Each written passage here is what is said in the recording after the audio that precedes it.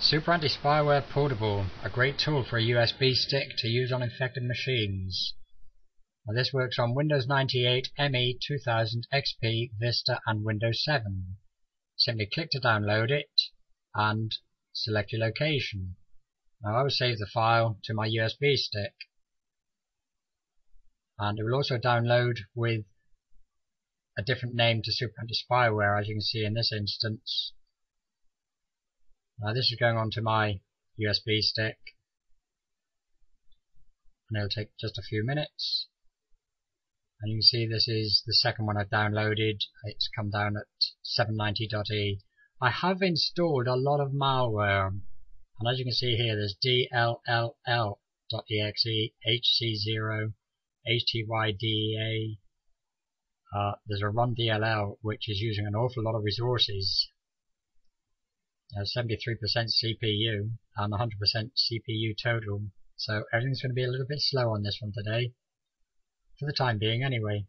But this is a great tool to download. You can see from the two versions I've downloaded that they have different file names, and this confuses the malware, which is looking for SUPERAntiSpyware or Malwarebytes and similar antivirus and anti-malware programs. And this works a treat. If you have an infected machine, you just plug it in. The update's included, and here you can see I'm getting the pop-up critical update antivirus plus. There's also security tool, and the processes that are running are interfering with my screen recorder. But here's the SUPERAntiSpyware application. Just double click it to run, click run, and in a few seconds you get to the small interface open, like any moment now, and there you go. Click here to start, and that's it. You get the main interface that will open up, and as you can see, I've got security tool and antivirus plus there.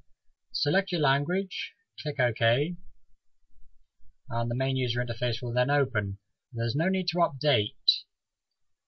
Just click scan your computer. Now I would do a complete scan, and here we go. I'm still getting the pop-ups from Antivirus Plus,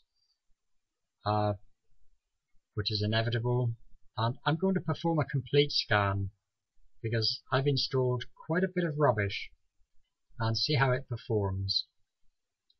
And this will take a little while.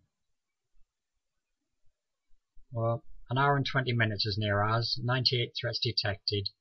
Okay, this found rootkits, Trojan agents, droppers and all sorts, so I'll remove those. I'll have to reboot to finish the removal process. So I will do that in just a moment when the program finishes. Do a simple reboot, come back, and we'll see what's happening. It's all good fun playing with this stuff, you know. You need to be patient. As you can see, it's cleaned restore points, and there's the reboot notification. So I'll reboot and come back. Okay, I've come back, I've opened up a browser, and I'm going to type in mbam and go to Malwarebytes. There's Malwarebytes. Cannot display the web page, so I'll close that.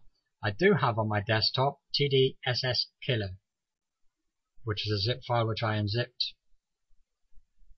If you have this, drag the TDSS killer out of the folder onto the desktop and run it from your desktop.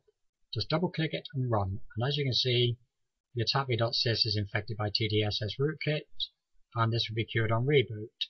So I will press Y, reboot, come back again. And it's a long process. You're going through all these reboots. So I've come back, I've started Malwarebytes, and initially it's found 3 infected objects. This is just a quick scan to see what it does find. And again, at the end of it, there will be a reboot needed yet again. So we will wait and see. Now, this has found 34 objects. And again, it's found rootkit agents, DNS changes, loads of nasty bits and pieces. So I need to remove all those and reboot. Now you have to bear in mind that these programs all work differently. and there's no one program that does the whole lot. And it's much easier to create an image and restore from a clean image than it is to go through the process of using this program reboot, use that program reboot, and use another program and reboot.